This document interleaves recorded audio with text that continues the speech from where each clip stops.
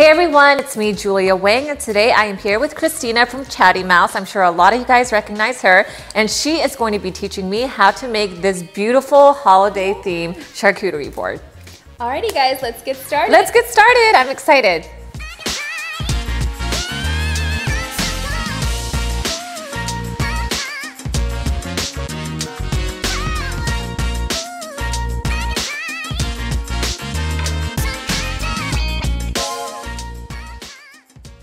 All right, so I see we have everything set up, and first things first, what do I do? Okay, so I like to start with the bigger pieces. So we're gonna go ahead and take the grapes and the ramekins. Okay. Okay, so let me go ahead and put the grapes down first.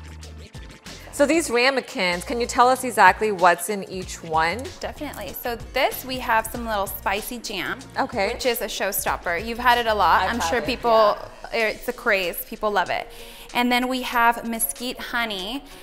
Both of these honeys are actually from Casa Market. I love their products. You've tried them before, but the honey is just a better quality.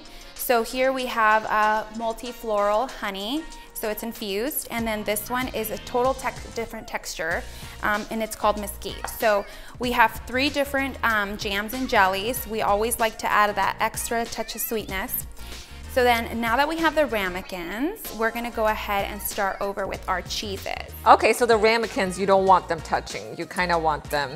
Exactly, okay. Exactly. And you want them different sizes? Yes. Okay. Yes, because it adds like kind of that like visual aesthetic. Like the layering, right? Yeah, so I did a video recently on the centerpiece, and we talked about how layering is so important aesthetic-wise. So even works on one of these boards. Literally, our eyes just like that kind of some stuff popping up at us. Okay. So, the same thing you said about the ramekins is what we're gonna do with the cheeses. Okay. We don't want the cheeses touching. You know, we want them kind of away from each other or across.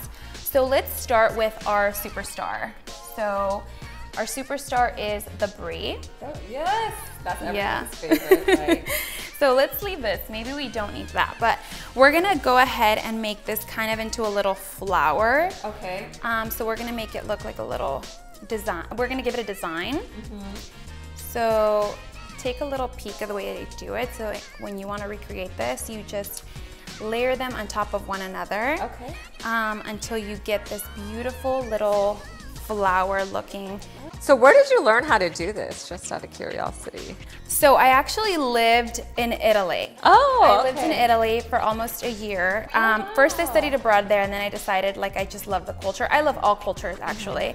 So being there kind of made me a cheese fanatic. And then after that, I just made them all the time until you get bored with one design and you change it up. Oh, that's so fun. So you actually learned from like the real place to learn, right? The real it wasn't on like TikTok or YouTube. Yeah. Okay, so we have the brie here. Okay, I want you to place the second one. Okay. So we can probably do, let's try the manchego, and then I'll tell you like kind of how I like to do it. Okay. So this one's it. Let me give you some of this. Okay. So I like to kind of make it into a little like crisscross each other. Okay. So I'm gonna do it like that, and you should do the remaining. Okay. You know, I always get nervous about doing stuff like this because I remember I took an art class in high school and I barely passed. Like art is just not my thing. Like my husband is so much better at it than I am. I feel like I'm more creative in other ways. But yeah, you're super creative. So I would feel like maybe, I don't know, this I do consider art though. It is art, yeah. I do, it's art on a plate. So, but you're really creative, period. And I pre-slice them. You will be surprised that people do not touch cheeses that aren't sliced. Oh yeah. Like it's hard sometimes too. Like embarrassing. I don't know why people don't get in and like just go and cut it up themselves. I think they like want to, be classy and elegant, and then you're just like hammering into a cheese, right? It kind of. Right. Okay, so I think that's good for now. So isn't that cute already? Yeah, that's so cute. I know, it looks so good.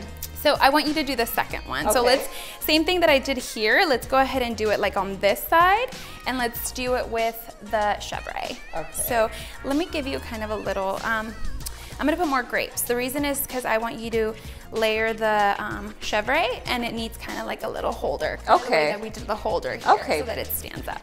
All right, let's do it. Let me get you a napkin because you might get a little messy. All right, I'm gonna try this. Let's see how it goes.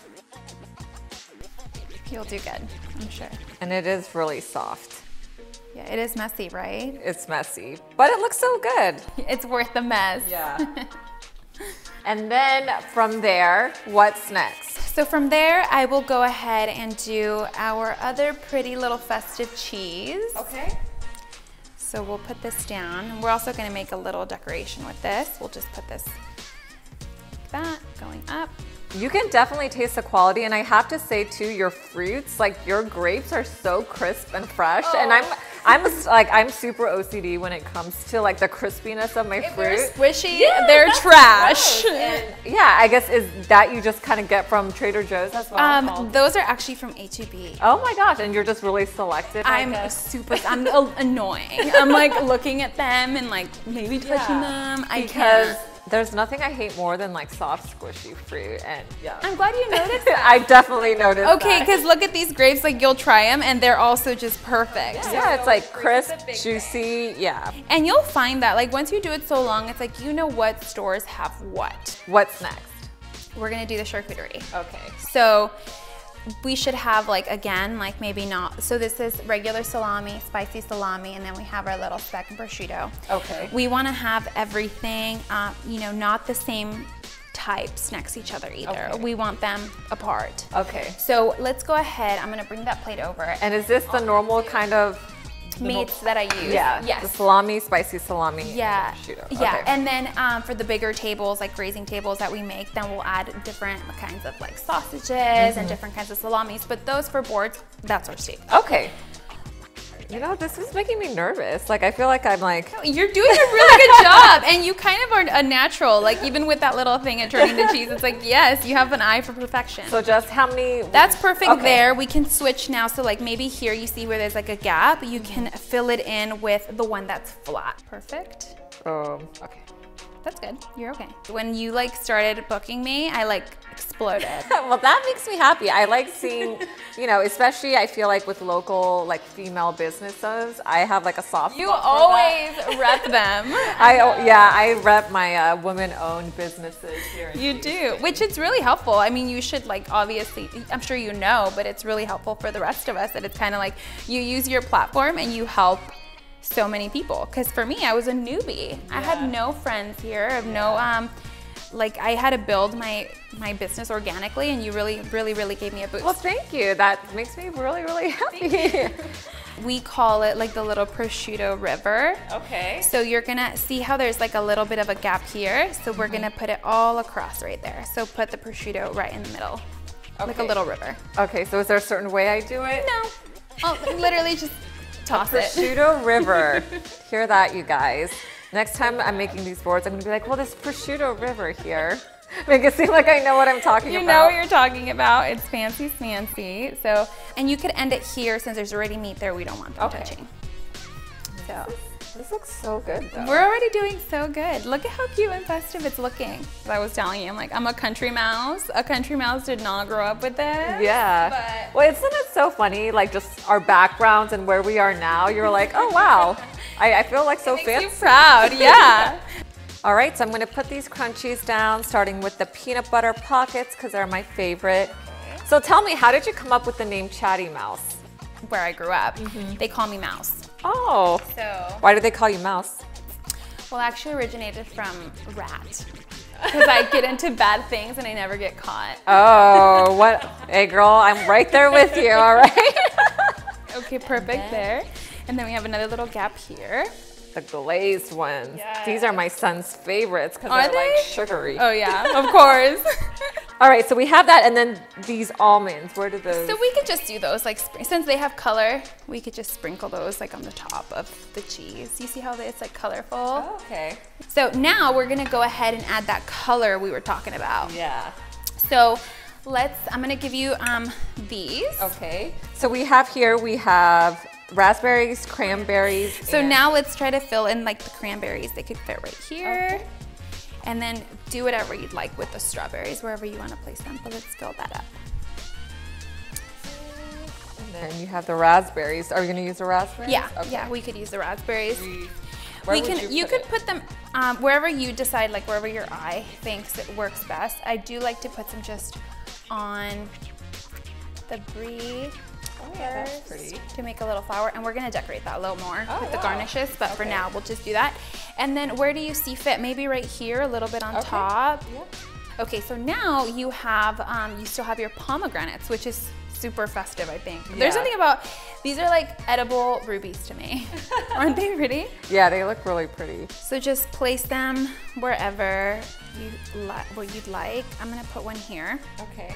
And now you have some more to work with. So just grab some of those and put them in the little gaps that you see. All right. That's the really nice thing about starting with the big stuff first, that the other stuff is just like, it chooses itself. It's like the fillers, gaps are there. right? Yeah, they're literally fillers. So we did our fruit. Okay, so let's go ahead and do our fun stuff now. Yeah, let's do the fun stuff. So do you want to tell everyone what you put on this plate? So since we're going kind of festive, Yeah. we have pretzels with the peppermint, and then we have, these are meringues, fancy. And then peppermint chocolate too. So kind of like, you know. Yeah, I love it. Okay. So what made you want to start this company? I mean, I know you went to Italy and you're kind of like inspired there, but as soon as you got back, did you start doing this? As soon as I got back, I started making it for myself because it was so good. Yeah. And then I started making it for my family. That's usually how it starts, and friends. And they forced me to like start, and I was like, okay, fine. And then it just picked up. They were my first clients. But my family's amazing, so they actually purchased it for me. Oh, They were wow. like, oh, no, we're paying No, my you. family would not purchase it from me. They'd be like, excuse me, can you deliver these free boards to me? And not only me, but my friends and their my friends. gosh, Yeah. that is Okay, I crazy. feel like I need to cut this one. Okay, I'm gonna go ahead and put a little bit of honeycomb on the brie. So now we're going into total decoration mode. Okay. I really take it so like, I'm a Virgo. Yeah. It's a perfectionist. Yeah. And we were talking about it, so it's like, it's actually a bad thing. Well, I actually know you're a perfectionist, again, by your fruit quality, because that's just a very specific thing, and I just know every time and it's hard to honestly be consistent with fruit, like, and I feel like it's always so fresh and you buy it the day of, so. Thank you so much. Yeah, you could see the Virgo in the fruit. So you can just get some pomegranates and drizzle wherever you'd like. Okay. And so do you normally do pomegranates even when it's not Christmas, or are you just doing this more because it's like? So I'm doing the whole ones because it's Christmas, so like doing it like that, I feel like looks more Christmassy. Yeah. But pomegranates are just so pretty. So I think, what do you think? Yeah, it looks amazing. It looks so amazing. And honestly, it was a lot easier than I thought it would be. I think whenever I see like the whole board again, it just looks so overwhelming. And I'm like, you know what? Like, I don't even know where to start.